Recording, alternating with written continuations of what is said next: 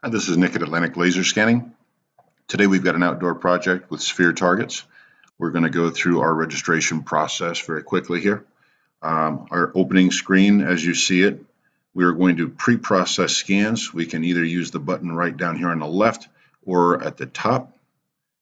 Grab the button down here, and we see we've got no clusters that have been created manually by anybody here in the office. We've just got the straight full number of scans. We're going to let the software build whatever clusters it may need. So we will choose the top folder and we will go to configure processing. Now we are using a different size sphere, using a 200 millimeter sphere, so we can drop this down and go to the actor sphere radii and make that the correct radii.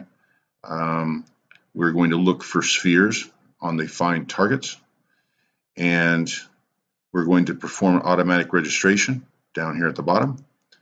Now this is important. We need to go to the registration method because default as scene as set is top view and cloud to cloud. We're looking for a target based because this is a project that is in sort of a wide open field. You cannot use cloud to cloud or top down because there's just not enough geometry and walls or shapes around where the scans were conducted to actually do a top down. And when you've got natural surroundings like grass and trees, it makes for cloud to cloud very, very difficult. So we used targets, and that's what we're going to make sure and tell the software to look for. We're going to not choose to create scan point clouds.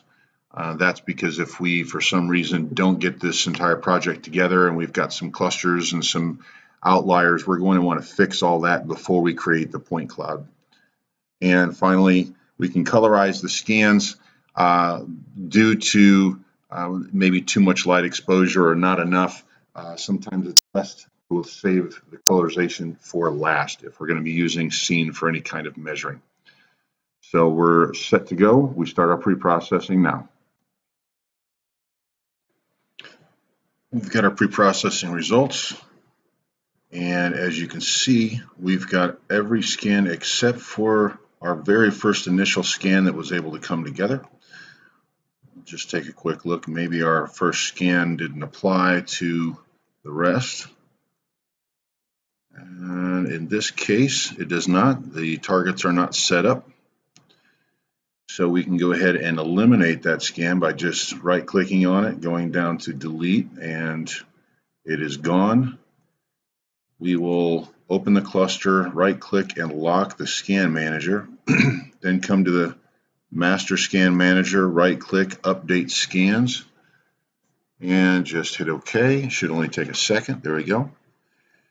And as we look through, we want to see the details. We just double click with our left mouse button and we can see our statistics per scan, and we now have a solid registered project. Right click and lock that as well. Now in order to take a look at what we've got here, we'll go to the Explore button. And as you can see, we've only got one of our scans loaded. So because there's no project point cloud, we will need to load our scans to take a look at it, which takes a little time. With all the scan locations now open, all of our scans loaded, you can see the locations of each of the scans.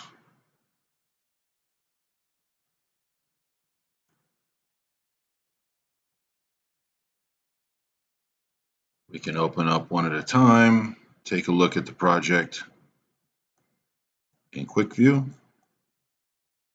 We've got power lines,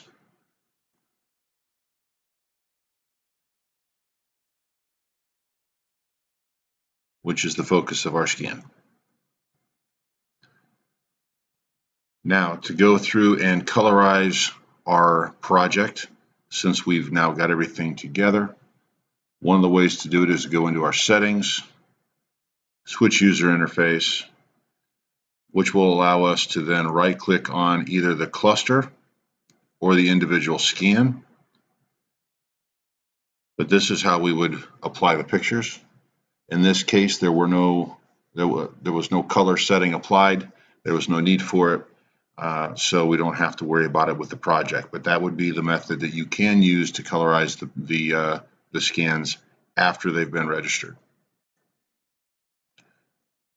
Going back into the original new user interface,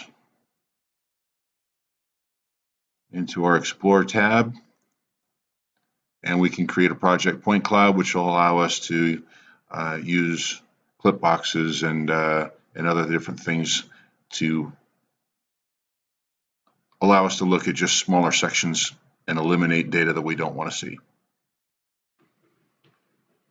The project point cloud was created in just under 7 minutes. And now we can unload all the scans, which will make our computer go faster.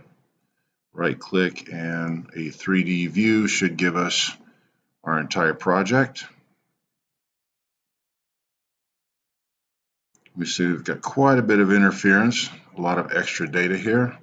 So we can just create a clipping box and get rid of a lot of these extra points. I like to go ahead and flip the project and go to this clipping box toolbox over here, do the rotation, and get the basic project to be sort of square with our clip box.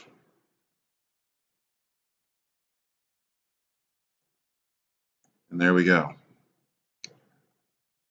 We can get rid of as much or as little data as we want to.